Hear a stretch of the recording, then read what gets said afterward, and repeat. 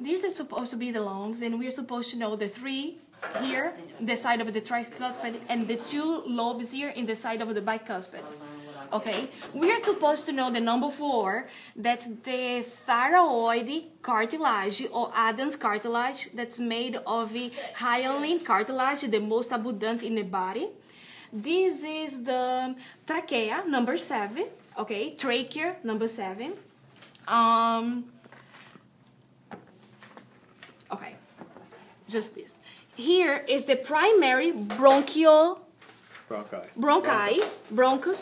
This is the secondary bronchus, and this is the secondary bronchus. So the primary would be the 26, and the secondary would be these 3 ramifications here. I don't know if you can see.